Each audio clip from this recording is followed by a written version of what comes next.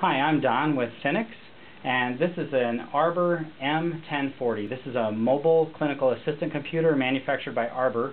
So this is a medical grade computer that would be a tablet that would be used by a nurse or a doctor in a hospital. And one of the things we're going to be showing you today is how Thinix Touch makes this device usable in a hospital setting when you don't have a keyboard and mouse. So in this setting, the computer is configured on a docking station with a standard keyboard and mouse, so we can open applications and use a standard Windows interface. This computer happens to be running Windows XP, and obviously we can do this in Windows 7 as well. So what I'm going to do is I'm going to disconnect this computer from the docking station, and this technology we're going to show today is called Thinix Flip.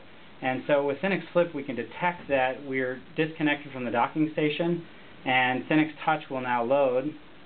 And Thinix Touch happens to be configured to require a PIN code in this application.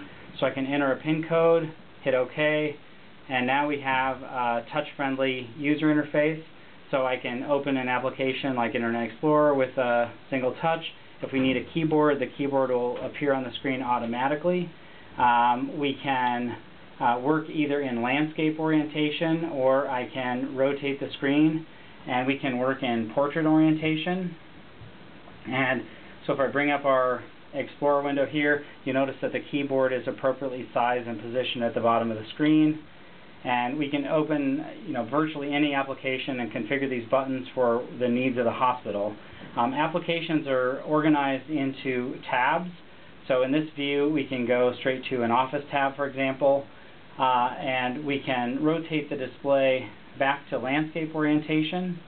And now we're going to show you how we can convert this into a desktop computer again. So we have Thinix Flip configured to switch automatically back to Windows when we dock the computer. So we bring the computer back into its dock, snap it in, and a couple seconds later the hardware will detect that and will switch back to a normal Windows user interface. So that's a quick overview of Thinix Touch 6.3 with Thinix Flip running on this Arbor M1040 medical grade MCA device.